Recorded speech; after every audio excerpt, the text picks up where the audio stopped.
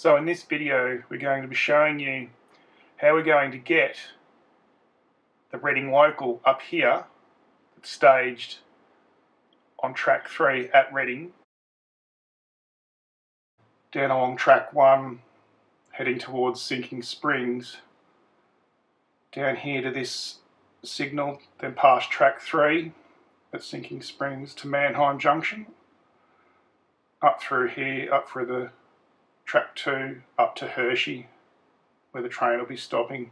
And as you can see at the moment we have the track occupied by a switcher doing some switching work at Sinking Springs.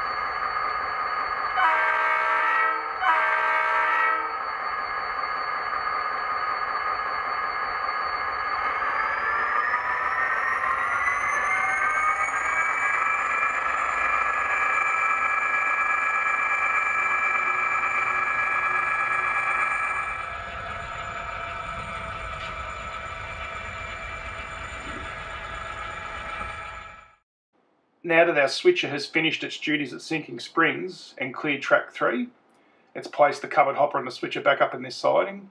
We have the Reading local staged here at the end of the branch, and we're going to be bringing it back from track 3 up through track 1 through Mannheim Junction to track 2 at Hershey, where we'll be continuing our switching. So first thing we need to do is to throw this turnout to the siding.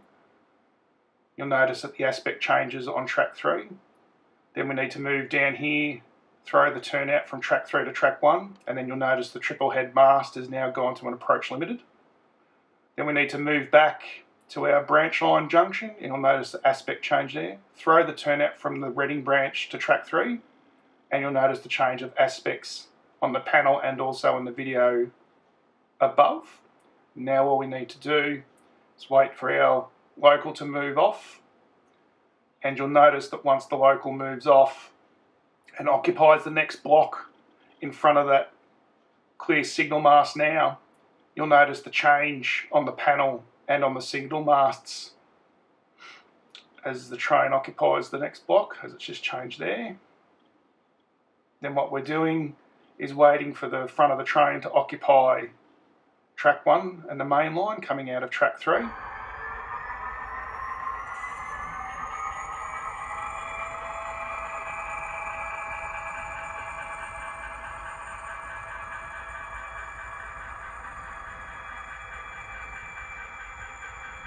So now that the front of the train has moved into track 1, the Reading branch is now cleared, and also the front of the train's also now at the start of Mannheim Junction in the block up the top. So now we're waiting for the rear of the train to clear track 3 at Sinking Springs. Then once the train's cleared track 3, we can then work our way back through, close some of the turnouts. So we're just waiting for the front of the train up here, which it's now into this block, and it's cleared track 3. So we're just waiting for the last section to clear the turnout here, and we're now got the front of the train into track 2 at Hershey also. So we'll throw the turnout to the main line. That's now back to track 1, and also throw the turnout at the Reading branch where it comes into track 3 at Sinking Springs. This section up the top here, you'll notice that it's got a block occupied above. This is because of the crossover here being so close. I want that to be occupied as well to avoid any strikes where trains end up passing.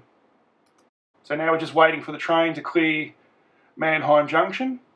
So that's now cleared Mannheim Junction, and we're just waiting for it to clear the crossover. So the caboose has now cleared the first section of the crossover between track 1 and track 2 at Mannheim Junction.